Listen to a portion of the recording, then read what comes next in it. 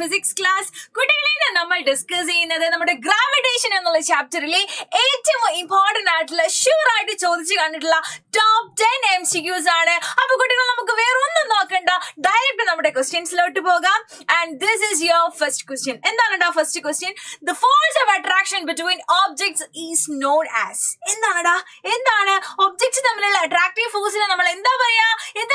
Yes, here we have four options: gravitational force, force of gravity, thrust and buoyancy. നമുക്കറിയാം എന്താണെടാ, the every object in the universe attracts each other, അല്ലേ? And that attractive force is known as gravitational force. Very simple ആയിട്ട് നമുക്ക് എന്ത് കിട്ടി? ഒരു mark കിട്ടി. Easy ആണല്ലേ? Next question നോക്കാം. The attractive force between apple and earth. എന്താണ് നമ്മൾ പറഞ്ഞു? The every objects in the universe attracts each other and that force is known as gravitational force. അല്ലേ? ഇവിടെ ചോദിച്ചിട്ടുള്ളത് ആപ്പിളും എർത്തും തമ്മിലുള്ള അട്രാക്റ്റീവ് ഫോഴ്സും.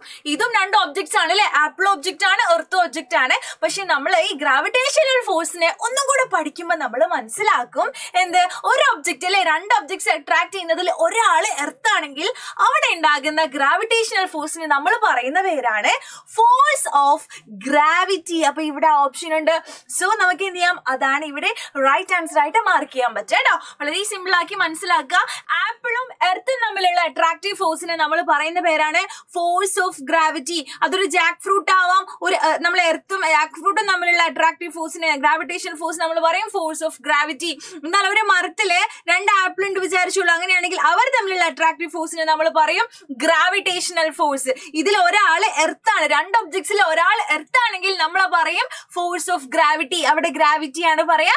മറ്റു സ്ഥലങ്ങളിലെല്ലാം നമ്മൾ ഫോഴ്സ് ഓഫ് ഗ്രാവിറ്റേഷൻ എന്ന് പറയും. ഒന്നുകൂടെ പറയാം, ഇപ്പൊ മൂന്നും എർത്തും തമ്മിലുള്ള അട്രാക്റ്റീവ് ഫോഴ്സിന് നമ്മൾ എന്താ പറയാ? ബിക്കോസ് അവിടെ ഒരാൾ എർത്ത് ആണ്, അതുകൊണ്ട് ഗ്രാവിറ്റി എന്ന് പറയും, ഗ്രാവിറ്റി, ഫോഴ്സ് ഓഫ് ഗ്രാവിറ്റി. എന്നാൽ മൂന്നും സണ്ണും തമ്മിലുള്ള അട്രാക്റ്റീവ് ഫോഴ്സിന് നമ്മൾ പറയും എന്ത്? Gravitational force. ഒരാൾ എർത്ത് ആണെങ്കിൽ അവിടെ നമ്മൾ പറയുന്ന ഗ്രാവിറ്റേഷണൽ ഫോഴ്സിനെ പറയുന്ന പേരാണ് ഫോഴ്സ് ഓഫ് ഗ്രാവിറ്റി എന്ന് പ്രത്യേകം മനസ്സിലാക്കി വെക്കുക. So no other confusion. So നമുക്ക് എന്ത് ചെയ്യണം? സിമ്പിൾ ആയിട്ട് നമ്മുടെ നെക്സ്റ്റ് ക്വസ്റ്റ്യനിലോട്ട് പോവാം. And this is your next question. The body of mass 1 kilogram is attracted to the earth with a force equal to. കണ്ടുപിടിക്കാൻ പറഞ്ഞിട്ടുണ്ട് നമ്മളോട്. എന്താണ് മാസ് തന്നിട്ടുണ്ട്? M is equal to 1 kilogram തന്നിട്ടുണ്ട്. F അല്ലെ, ഗ്രാവിറ്റേഷണൽ ഫോഴ്സ് കണ്ടുപിടിക്കാനാണ്. സിമ്പിൾ ആയിട്ട് നിങ്ങൾക്ക് ചെയ്യാൻ പറ്റൂടാ. പിടിച്ചോ. F is equal to mg ചെയ്താൽ മതി. and g is equal to 9.8 ആണ് നമുക്ക് അറിയാം. so F is equal to 1 into 9.8. so we will get 9.8. Unit is also important. എഫിന്റെ യൂണിറ്റ് ന്യൂട്ടൺ ആണ് നമുക്കറിയാം. സോ ഇവിടെ നോക്കുക, 9.8 ന്യൂട്ടൺ എന്ന് എവിടെയെങ്കിലും ഉണ്ടോ? യെസ് ഉണ്ട്. 9.8 ന്യൂട്ടൺ എന്നാണ് റൈറ്റ് ആൻസർ. കുട്ടികളെ, ഇത് നമ്മുടെ നെക്സ്റ്റ് ക്വസ്റ്റ്യൻ എന്താണ്? A ball is thrown up, then the value of g will be. Here we have four options. ഏതൊക്കെയാണ്? 0, നെഗറ്റീവ്, പോസിറ്റീവ്, നെഗ്ലിജിബിൾ. നമുക്കറിയുന്ന ഒരു കേസാണ്, ഒരു ബോളിനെ എന്തിനാവട്ടെ ഒരു ഒബ്ജക്റ്റിനെ നമ്മൾ മുകളിലേക്ക് എറിയുന്ന സമയത്ത് അത് ഗ്രാവിറ്റിക്ക് ഓപ്പോസിറ്റ് ആണ് അല്ലെ? ഗ്രാവിറ്റിക്ക് ഓപ്പോസിറ്റ് ആകുമ്പം, ഗ്രാവിറ്റിക്ക് ഓപ്പോസിറ്റ് ആണെങ്കിൽ നമ്മൾ അതിനെ ജി ഷുഡ് ബി നെഗറ്റീവ് ആയിട്ടാണ് എടുക്കുക കേട്ടോ. എന്നാൽ ഒരു ഒബ്ജക്റ്റിനെ താഴേക്ക് ഡ്രോപ്പ് ചെയ്യുന്ന സമയത്ത് അവിടെ ജി എന്ന് പറയുന്നത് എപ്പോഴും എന്തായിരിക്കും? പോസിറ്റീവ് ആയിരിക്കും. ജി പോസിറ്റീവ് ആയിരിക്കും.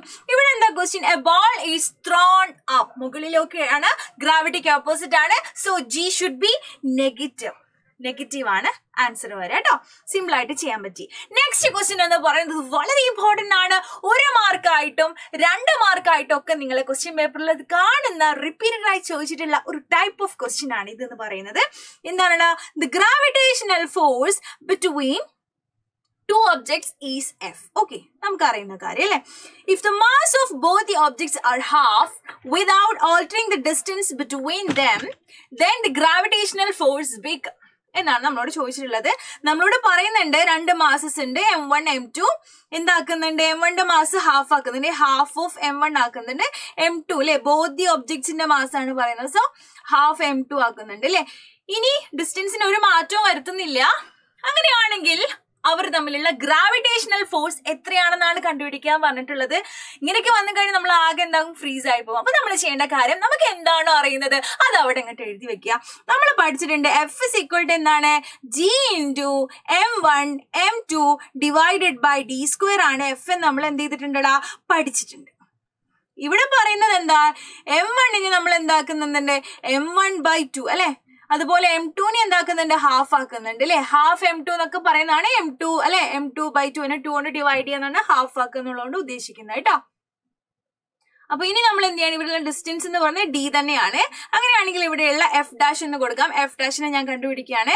സോ G ഇൻറ്റു അല്ലെ M1/2, പുതിയ മാസ് M1/2 ഇൻറ്റു മറ്റേ mass M2/2 whole divided by D².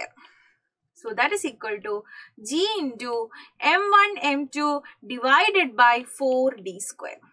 അല്ലെ, വളരെ സിമ്പിൾ ആയിട്ട് നമുക്ക് പറയാൻ പറ്റും G M1 M2 divided by D² എന്ന് പറയുന്നത് F ആണ് അല്ലെ, F ആണ്. So here we have F divided by 4. ഇത് നമുക്ക് സിമ്പിൾ ആയിട്ട് കിട്ടി. സോ ഓപ്ഷൻസിൽ അതുണ്ടോ നോക്കിക്കേ, F/4 ഉണ്ട്, ഓപ്ഷൻ A അല്ലെ. So A is right answer. വളരെ സിമ്പിൾ ആയിട്ട് ചെയ്യാൻ പറ്റും. ഇങ്ങനെയുള്ള ക്വസ്റ്റ്യൻസ് വന്നു കഴിഞ്ഞാൽ നിങ്ങൾ ചെയ്യേണ്ട കാര്യം എന്താണ് ഡിഫറൻസ് വരുത്തിയിട്ടുള്ളത് അതിൽ മാത്രം എന്ത് ചെയ്യുക, മാറ്റങ്ങൾ വരുത്തുക. എന്നിട്ട് ജസ്റ്റ് ഇക്വേഷനിൽ സബ്സ്റ്റിറ്റ്യൂട്ട് ചെയ്ത് കൊടുത്താൽ മാത്രം മതി. വളരെ സിമ്പിൾ ആയിട്ട് നിങ്ങൾക്ക് എന്ത് ചെയ്യാൻ പറ്റും, ഇങ്ങനെയുള്ള ക്വസ്റ്റ്യൻസ് ആൻസർ ചെയ്യാൻ പറ്റും. ഓക്കെ, അപ്പൊ കുട്ടികളെ നിങ്ങൾക്ക് വീഡിയോസ് മനസ്സിലാവുന്നുണ്ടെങ്കിൽ, കാണുമ്പോൾ നിങ്ങൾക്ക് എല്ലാ ക്വസ്റ്റ്യൻസും ക്ലിയർ ആവുന്നുണ്ടെങ്കിൽ നിങ്ങൾ വീഡിയോക്ക് കമന്റ് ചെയ്യുക കേട്ടോ. അപ്പോൾ നിങ്ങളുടെ കമന്റ്സും ഫീഡ്ബാക്കും ആണ് നമ്മുടെ ഏറ്റവും വലിയ പ്രചോദനം എന്ന് പറയുന്നത്. അങ്ങനെയാണെങ്കിൽ നിങ്ങൾക്ക് ഇഷ്ടപ്പെട്ട അല്ലെങ്കിൽ നിങ്ങൾക്ക് യൂസ്ഫുൾ ആകുന്ന ഒരുപാട് വീഡിയോസ് നമ്മൾ അപ്ലോഡ് ചെയ്യാൻ ശ്രദ്ധിക്കും. ഓക്കെ, നെക്സ്റ്റ് ക്വസ്റ്റ്യൻ എന്ന് പറയുന്നത് the earth attracts moon with a gravitational force of 10⁻20 Newton. The moon attracts the earth with a gravitational force of എന്ന് നമ്മളോട് ചോദിച്ചിട്ടുണ്ട്. ഇവിടെ 4 ഓപ്ഷൻസ് ഉണ്ട്. ഇത് കണ്ടാൽ നമ്മൾ എന്താകും, ഭയങ്കര പ്രശ്നമാവും അല്ലേ. കാരണം നമ്മൾ ഇങ്ങനെ ഒരു ക്വസ്റ്റ്യൻ കണ്ടിട്ടില്ല എന്ന് വിചാരിച്ചിട്ട് നമ്മൾ ആകെ ടെൻസ്ഡ് ആയിരിക്കും. പക്ഷെ വളരെ സിമ്പിൾ ആയിട്ട് ചെയ്യാൻ പറ്റും. കാരണം നമ്മൾ പഠിച്ചിട്ടുണ്ട് എന്താണ്, every objects in the universe attracts each other.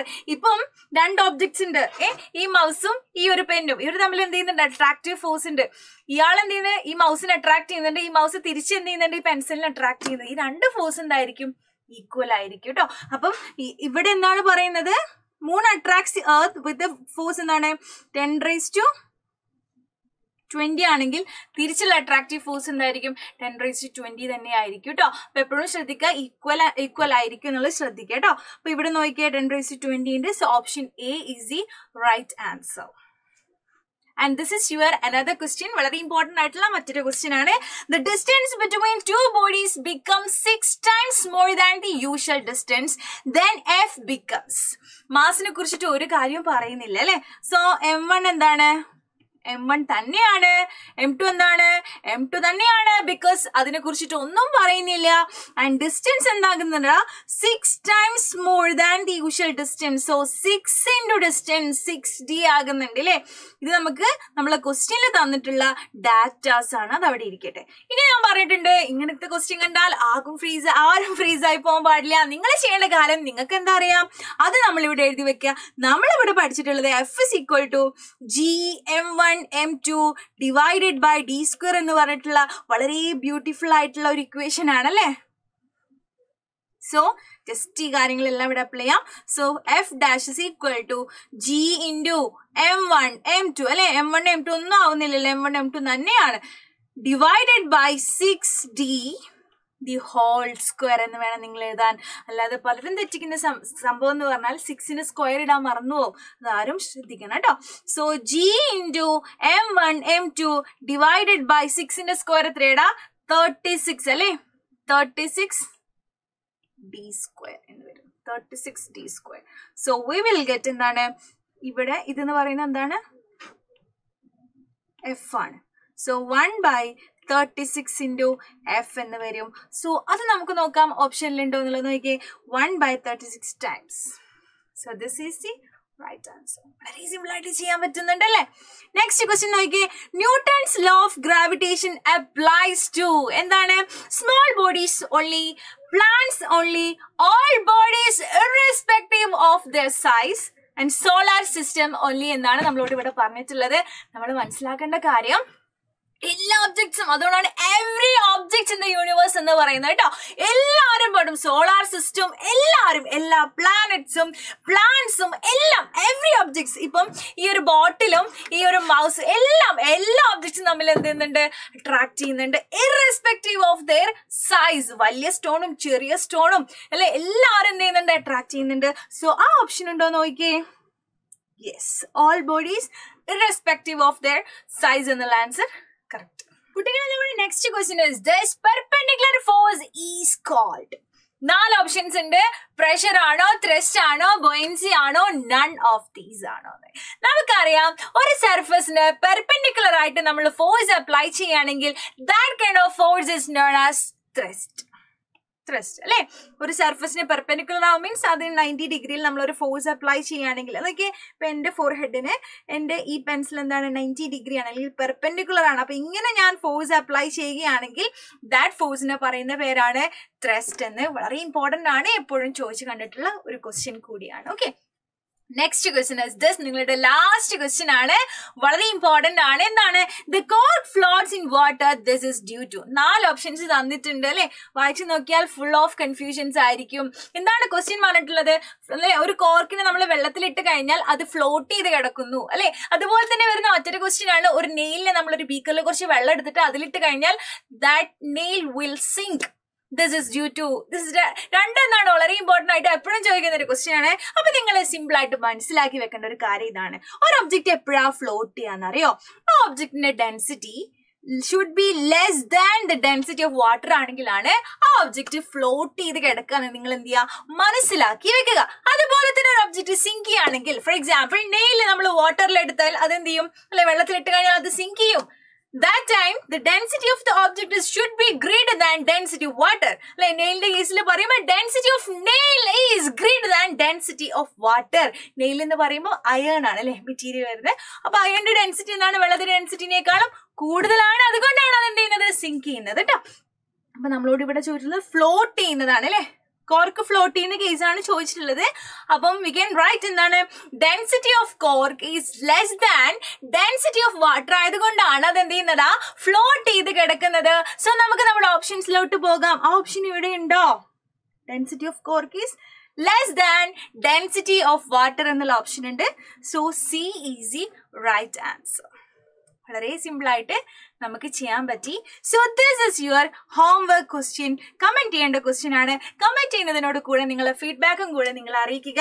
And നിങ്ങൾക്ക് ഉപകാരപ്രദമായ വീഡിയോ നമുക്ക് അപ്ലോഡ് ചെയ്യാൻ പറ്റുന്നതാണ് കേട്ടോ. അപ്പൊ എന്താണ് ചോദിച്ചിട്ടുള്ളത്, യൂണിറ്റ് ഓഫ് പ്രഷർ, പ്രഷറിന്റെ യൂണിറ്റ് എന്താണെന്നാണ് ചോദിച്ചിട്ടുള്ളത്. ഓപ്ഷൻസ് ഒന്നും തന്നിട്ടില്ല. വളരെ ഇമ്പോർട്ടന്റ് ആയിട്ടുള്ള എന്നാൽ എല്ലാവർക്കും അറിയുന്ന ഒരു ടൈപ്പ് ക്വസ്റ്റ്യൻ ആണ്. സോ കമന്റ് ചെയ്യുക. Okay, by. Thank you so much.